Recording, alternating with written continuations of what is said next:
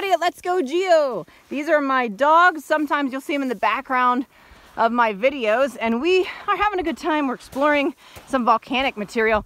This, you might know, light pinkish white colored. What is this? This is pumice. He knows what it is.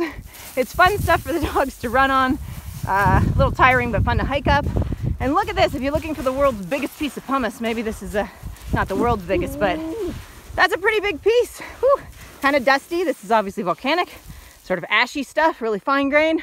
And when the dog's digging it, I can't breathe, but check that out. Look at that. Oh, that's just a big clump of ash, basically.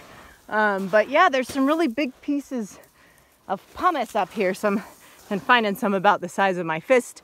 I'm just down here trying to see the biggest piece of pumice I can find here in Eastern California. Stay tuned because we'll be talking about the volcanoes of California and more here at Let's Go Geo.